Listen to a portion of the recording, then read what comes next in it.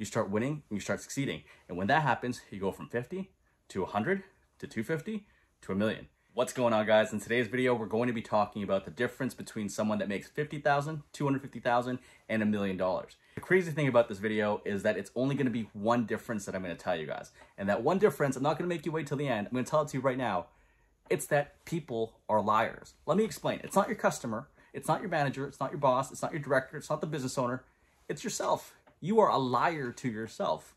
For those who actually want to progress better in their career and want to do better in their career, keep watching this video, because I can guarantee you at the end of this video, if you're not motivated to do more and to have a different perspective in your business, maybe sales isn't for you. So let's get back to it. A $50,000 sales employee versus a $250,000 sales employee.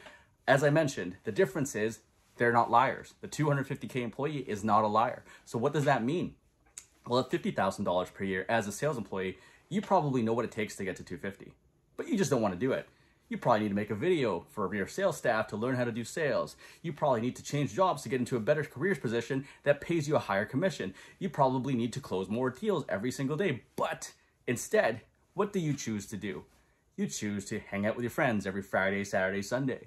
You choose to go drinking, binge drinking, and then lower your momentum, slow your momentum up. You choose to not learn how to do objection handling when you have the time and place to learn how to do objection handling because it's just too boring. You choose not to role play with your friends, so now when you get into a situation where a customer is giving you real objections, I don't know what to say, Mr. Customer. And that's the reason why you're stuck as a $50,000 sales employee. Now, for $250,000 sales employees, which is where I fall into, that is where I personally fall into, the thing that's preventing me from getting to $1 million, if I'm being honest with myself, is the same thing. I'm a liar to myself. There are certain situations where I can push to be better. Do I know how to make $1 million as a sales professional? Yes, 100%. I've created multiple 7- and 8-figure sales businesses, sales teams.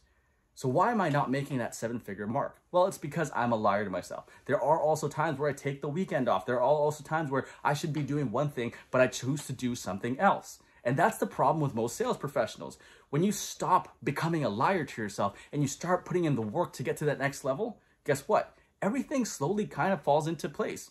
And you start looking at it and you go, wow, this is not as hard as I thought it'd be. And that's literally the position that I'm in right now. So my advice to people going into 2023, I know it's only October right now, but going into 2023, guys, is stop lying.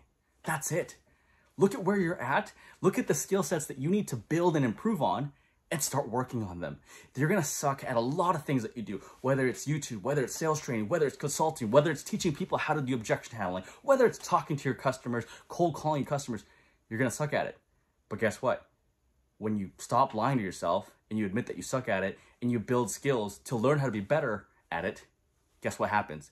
You start being better at it, and you keep at it over a long enough period of time. You start winning and you start succeeding. And when that happens, you go from 50 to 100 to 250 to a million.